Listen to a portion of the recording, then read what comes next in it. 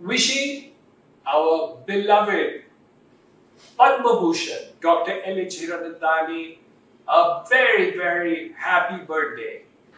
A wonderful human being, a person who came up from abject poverty to be one of the greatest surgeons in India. A man who served the poor, the handicapped, went into the villages during the drought time, achieved great honor of being a Padma Bhushan, a Dhanvantri Award winner, and various other works that he did for the poor and the handicapped. His interest was in people. He loved people. He loved people to the extent to which he would go out of the way to help anybody from any strata of society.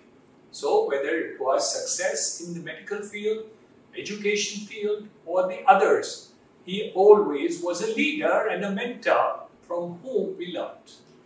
He was also my father, and I learned so much from him right to his older age. His maturity and his grassroots thinking kept me in a different manner by which I was able to become a successful person in my own field of endeavor. He also got me interested in the not-for-profit arena. So whether it was education, schools, colleges, whether it was health, where it was about hospitals, or other areas of not-for-profit. And I still have to thank him for creating that purpose in life, which is far beyond my personal needs or in the needs of any of the corporate enterprises. Thank you, Teddy.